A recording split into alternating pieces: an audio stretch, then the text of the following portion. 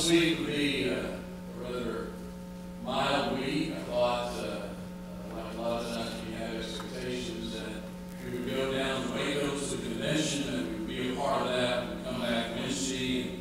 We had the privilege of having Stephen and Daisy here from Paraguay. They shared Sunday night and Wednesday night.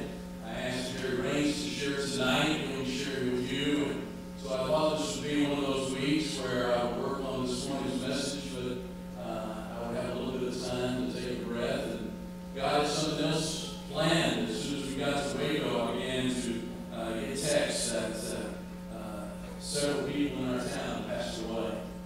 In fact, the funeral home would be overloaded with 8 funerals this week here in Decatur. And so we began to plan for a funeral here on Wednesday, a funeral here on Thursday, and now at 2 o'clock today we'll be having another funeral for the Mason family. Catherine, their special needs child of 25, went home to be with the Lord this week. As I began to think of all those people, as Ryan was saying, going through those tough times, walking through those difficult times, it is a week of Thanksgiving that we have something that we can thank God for that goes beyond the problems. It goes beyond the difficulty. It goes beyond the challenges of life. If we had no hope, we would be miserable. If we had no hope, we would just want to give up. But we have a gospel. We have the story of God loving us and how God came into this world. And as Paul writes to Timothy, he writes to him that God called him into this ministry, and God gave him the strength to accomplish the things that would happen in his life. Paul would write 13 of the 27 books of the New Testament.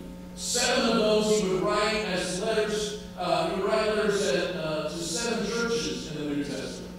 Then he would write to 3 individuals, 2 letters to Timothy, 1 to Titus, 1 to Philemon. He would teach them about what it really means to be a Christian. As I began to think about Thanksgiving, it's easy to say thanks to someone. It's even not very difficult for us to give a gift to someone or to invite someone over. But I want to suggest to you this morning that in the pursuit of godliness, the greatest way we say thanks to God is by living godly lives. You see, the way we really honor our parents is through respect and obedience. The way we honor people around us is through our love and the way we treat them. The way we honor God is the way we live our lives. It would be easy to say I'm a Christian or even come to church, but am I really living a godly life? And so this morning I want you to look with me in 1 Timothy chapter 4. I want you to look at a few verses with me, verses 7 through 12. What does it mean to live a godly life? If we were to say, well, am I as good as someone else? Well, that doesn't really matter. Am I living up to my own expectations? That really isn't going to be the bottom line. The real test is going to be, what does God say a godly life is all about? And am I measuring up to that? And so if you would, if you in front of you or your Bible, if you brought it with you this morning, open it to 1 Timothy chapter 4. Let me set the context. He begins that by saying, in latter times, people will not live godly lives. I think we can see that in our world, can't we? I mean, everywhere we look, whether it's television or the media, whether it's Hollywood, whether it's all of the conflict that's going on, whether it's politics or it is world war all over, through terrorism, one nation winning another, whether it's human trafficking, which seems to be rampant even in the United States, whether it is the misuse of drugs, or whether it is just a lack of character and integrity. We seem to be in a world that is full of confusion. And so he sets the stage. He says, in fact, there are 2 demonic forces that will be extremely active in the latter days. One will be confusion about gender and marriage. That will be a huge thing in the latter days. In the last days, as people move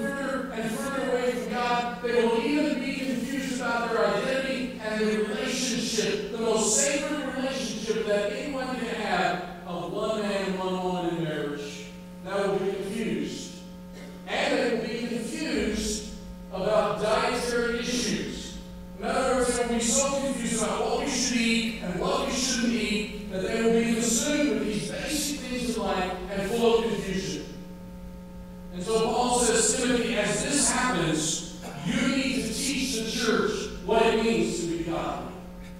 Because there will be confusion about how to dress, how to act, how to speak, how to marry, how to eat. And you will be a good minister, Timothy, if you teach them about godliness. So look at verse 7. Look at what he says. Have nothing to do with these godless myths of society, or with the old wives' tales. In other words, the gossip things that people are sharing in life, the stories that people make up. Rather, here's his command: train yourself to be godly. Now notice, that means that you and I must take on the responsibility. It's not up to someone else. It is up to you and to me to train ourselves to be godly.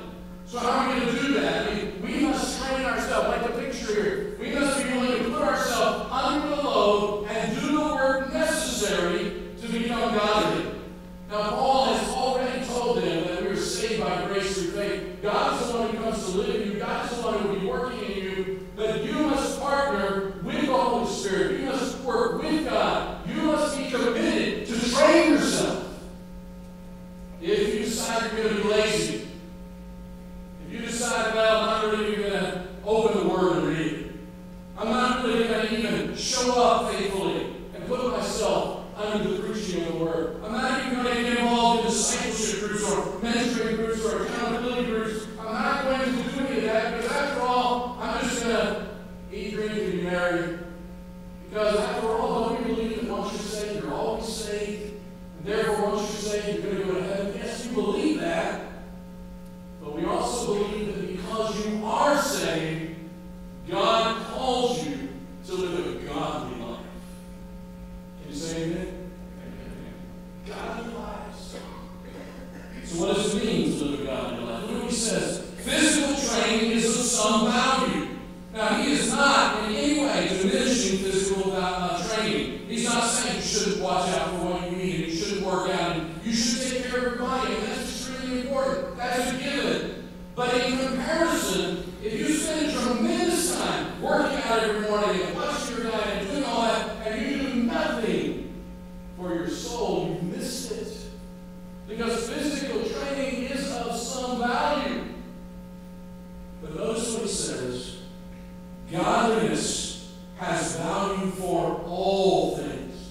It affects everything in your life, both now, promise in this life, and promise in the life to come. In other words, if we were to spend as much time as we do in physical things on spiritual things, it would not only give great promise to us now, but it also gives us promise to live in eternally. In fact, that's why we were a little homesick. Because one of these days we get to go into the presence of God. If we know Him. And if we are willing to pursue Him in godliness. Look at verse 9. This is a trustworthy saying. It deserves full acceptance. In other words, this is the truth that you need to really apply your life to. For this we labor and we strive. Also, we put energy and passion into this, that we may put our hope in the living God, who is the Savior for all men, and especially for those who believe. In other words, God is the one and only God who can save us. He's the Savior of everyone. But those who know Him, He's their Savior. Command and teach these things. Do not let anyone look down on you because of your youth, but set an example for the believers.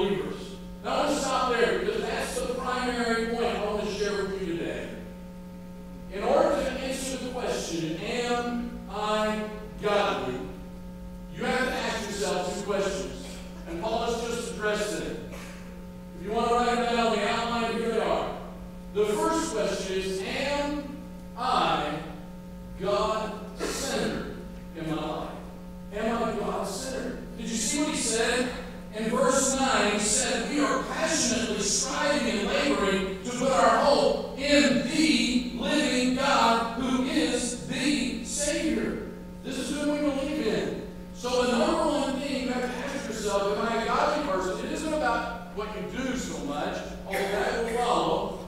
It is, have you made God the center of your life? Are you living God-centered? When you talk about your marriage, is God the center of your marriage? When you're talking about parenting, is God the center of parenting? On Sunday morning when you get up, do you stop and say, hey, I want to be God-centered? God, what do you want me to do today? Because we live in a culture that is constantly confusing, distracting, and leading us to all kinds of things, especially things that have to do with physical activity. But what if we pursue those things that have some value and we neglect the things that really matter? That of worshiping God, that of living for God, that of God being the center of my life. See, God did not choose you and call you so that He would be added to your life. He chose you to be saved. He called you to come into His kingdom through Jesus Christ so that He could be the center of your life. So God wants to be at the very center of your life. The second thing that He shows us in verse 12, don't let anyone look down on you because you're young, but set an example. You know what that means? It means not only to be God-centered, but am I God-like? Is there a God-likeness in my life? And He begins to expand upon that, and we'll come back to that in a minute. These are the two things that you have to ask yourself. And I consider whether I'm godly or not. It's not that I succeed today, that I win today, that I do everything right. It is these two things that Paul is addressing to Timothy. Because if God is at the center of everything in your life, He will work His way out. And if in your life you are becoming God-like, in the way you think, in the way you speak, in the way you act, in the way you treat others, you can be assured that God is working in you to make you to be God. On Thanksgiving, the reason I say that Thanksgiving is God shows most clearly in godly living, because the thing that God wants the most in your life and my life is not for us to say thank you for saving us, not for us to even sing praises to Him, although He loves that. The real thing He longs for is to know that His children are becoming like Him. That His children have Him as the center of everything. That He is first. In fact, Jesus said in Matthew 6:33, seek ye first the kingdom of God and His righteousness, and everything else will be added unto you. You see, that becomes the heart of the Christian. Am I really seeking God at work? I'm not working for my boss, or working to produce a product, or working to have money. Work has become the worship that God is at the center of my heart, and therefore everything I do, showing up on time, putting in my effort, treating others, accomplishing the task, doing whatever is required in order that when I do it for God, because God is the center, and God is the omniscient God who put me in that job, in that teaching, in that coaching, in that working, in that ranching, in that serving, in that business. He put me in that position so He could be the center of everything I do. And when other people look at me, they begin to see Jesus because of my God-likeness. Now, to illustrate, I want to show you two things that come out of this passage, because he will list 5 things, and then he will talk about 4 things, and Paul is very explicit in this. So what I try to do is give you a picture of this. Look at the triangle of godliness. If we are to really be godly, then we have to possess this triangle in our life. Now, God loves triangles. In fact, God Himself is Father, Son, and Holy Spirit, isn't He? 3 in 1. And so these 3 come together in Him. It's amazing how when God makes a marriage, He has God and a husband and a wife to come together. When God created family, He had a husband and a wife and a child to make a triangle. God is always involved in this kind of movement to reflect who He is, His fingerprint, His DNA of God the Father, God the Son, and God the Holy Spirit. So when we say, am I really godly? Is God at the center of my life? Then I have to evaluate desire of God in my life. That is the pathos. That is the passion of life. What is it that I'm really passionate about? What is that moves me and gives me the desire to live? When I get up in the morning, what is it that makes me want to rise out of bed and go into a day? When I'm living life, what is it that guides me and draws me? Because it is something that is the direction, the pathos, the motivation of my life. It is the desire of God. Paul would say it this way, oh, I want to know Him, Philippians 3:10. I want to know Him. And I want to experience the power of His resurrection. And I want to become like Him, even in dying, so that I may attain to the resurrection. That was the passion of the Apostle Paul. Look at the second thing. The love of God. God loved us so much that He gave. He gave His Son, the Logos, to come into the world. And the Word was with God, and the Word became flesh, John 1, 12 through 14 tells us. And that Word is life and light. And so the love of God. When Paul writes in Corinthians about it, he says, now by three things. Three again: faith, hope, and love. We need faith to enter into a relationship. We need love as a sustaining thing. And we need that hope to look forward to the day when we will be with Him for all eternity without any sin, without anything to rob us of godliness and lead us away from that godly living. And so the love of God, do we really love Him? Is He deep in our heart? Did we come today out of a love for God? And when people see us, do they say, my, how they love one another. My, how they love God. And then there is the ethos. That is the ethical side. Sometimes people forget that. There's a reason there's a fear of God. Because God is holy. And He demands that we do the right thing. He demands that we live in obedience to what is good and not evil. That's why all affection is not good. That's why all obsessions are not good. You can fall in love with ice cream. You can fall in love with an animal. You can fall in love with yourself. All of which are perversions of what God wants. And the fear of God comes in and says, this is what's right. This is the ethical, this is the ethos of life. So in order to truly live a godly life, there must be all three of these working together so that God is at the center as we are passionately following Him, as we are lovingly growing in the relationship, and as we are becoming holy so that we honor Him in what we do. And that is reflected in our lifestyle.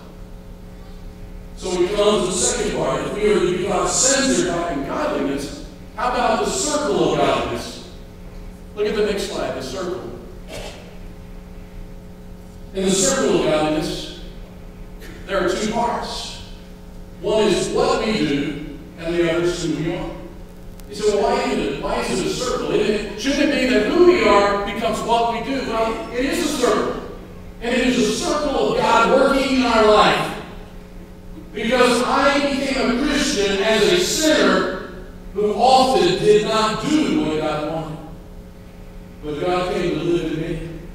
And He began to say, follow me. As I began to do the right thing by following Him, He begins to change who I am. As He changes who I am, I begin to act in a different way. And as I begin to act in a different way, then what I do, again, begins to inform who I am. And it is a constant circle of growing. So this is what Paul says in this.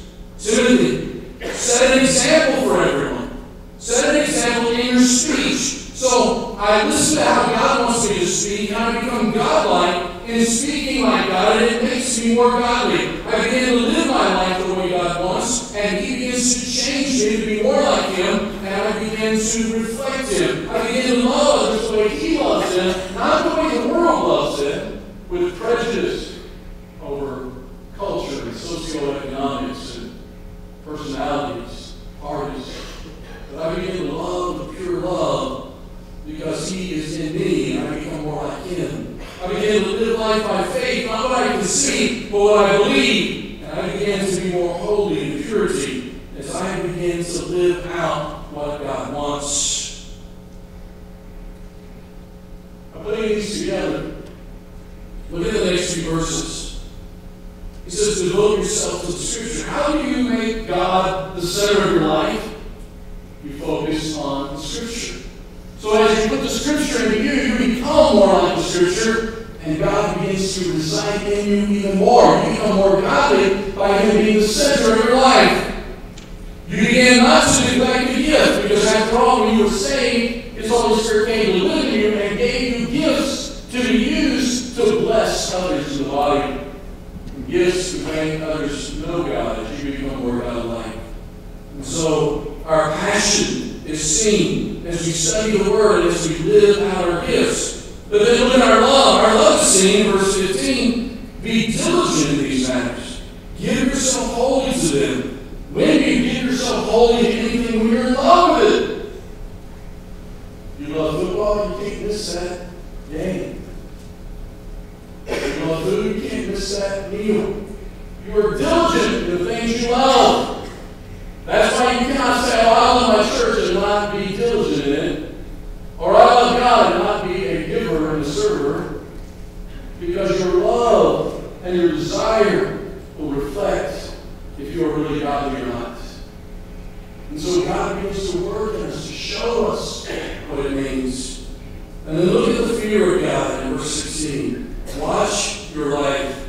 That word is literally examine your life and what you believe very closely. Pull out the microscope, get on the binoculars, get on some readers, and take and look at your life and say, am I really godly? Am I letting God be the center of my life? When the alarm went off this morning, at whatever time you awoke, it was the first thought of God. Thank you for this day. God, today I begin a new day with you. God, I want to pursue you. Tomorrow when you go to work, will He be the center of everything you do? Whether you were teaching or working, whether you were selling or building, will God be the center of it? So that you say, God, I want to love you. I want to show you how much passion I have for you. Watch your life and watch what you believe. Can't tell you how many times people come to my office and say things, I used to love that person, but I don't love them anymore. I don't really think God says in His Word. I just think that's old-fashioned. I don't think you have to live by that anymore. After all, people can choose what they want. They didn't know the science we know today. No, God did. In fact, God told us the truth if we would just receive it, believe it, and live it out. Let's have a little fun. When people look at you, do you look like Jesus? You ever seen some of the pictures of people and how they look like things they love? Look at this picture. What do you think that little guy loves? And becoming like you, didn't it? Look at this picture. You can dress him up. Action. Look at this guy.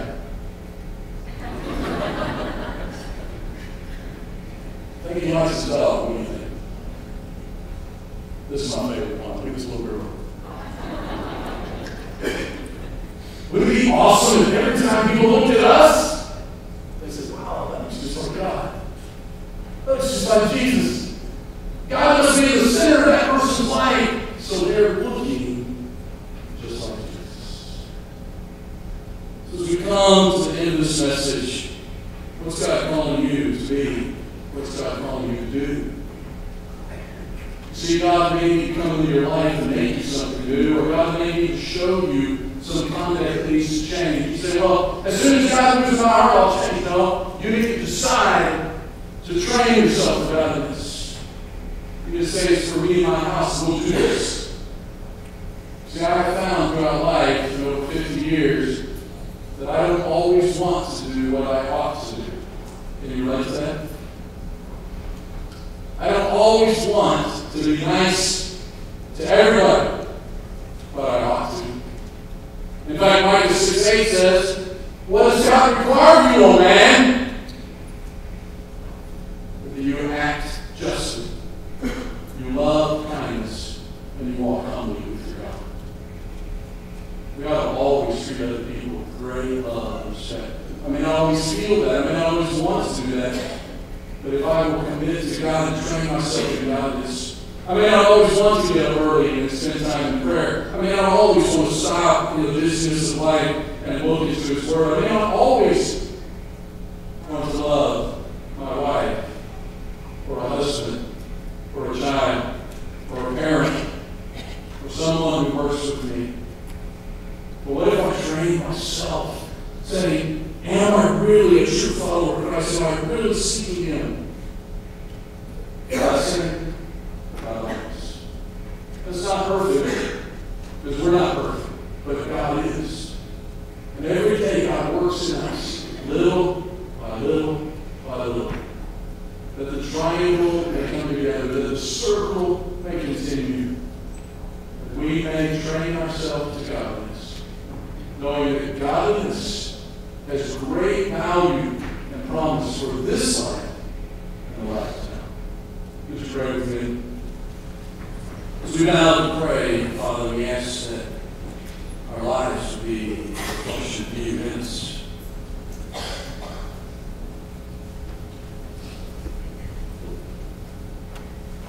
We would not simply be here today in order to participate in religious services, but because we love you, you love us. Because we desire our lives to be centered on you, so we've chosen this first day and say we're going to start with you. Because you died on the cross and shed your blood, you gave your life in our place, so that you could live in us and we could live with you forever. You desire today to make us like you so that the world can see. God, we know we live in a confused world, so today we come before you, looking into your word. Thank you for the work you did in Paul and Timothy's life. Now you're teaching us to be godly men and women. Men and women who speak, who live, who love, who treat others.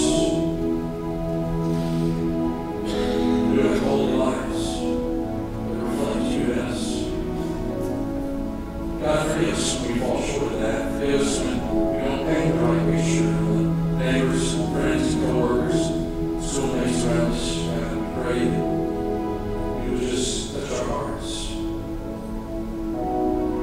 so that we might be pleasing to your Son.